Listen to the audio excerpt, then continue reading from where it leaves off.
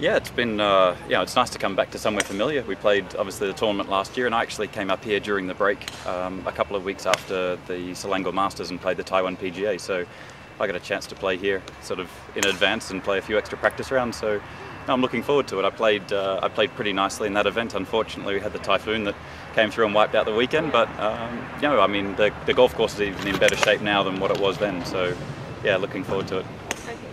How has your season been so far? It hasn't been great, to be honest, but I mean that can change very quickly. I've made some real gains in the last couple of months. I've sort of gotten. I think I've gotten to the root of what was causing me to. I was putting actually too much stress on my body. I had some injury issues, and that was then sort of making it difficult for me to swing the club the way I wanted to. So I've changed a few things around. I mean, I'm hitting it much better. No stress on the body, which is great as well. And once you take a few of those other things, a few of those other worries away, then your mind once it becomes free, you can go ahead and focus on playing some good golf. Yeah. Okay.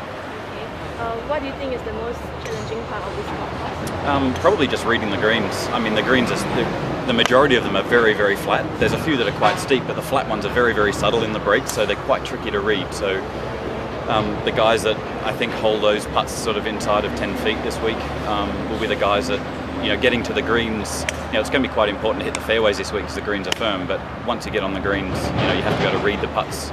If you're not hitting on the right line, then you're not going to hole anything. So that's I think that's probably the main battle this week. Is there any target for yourself this week?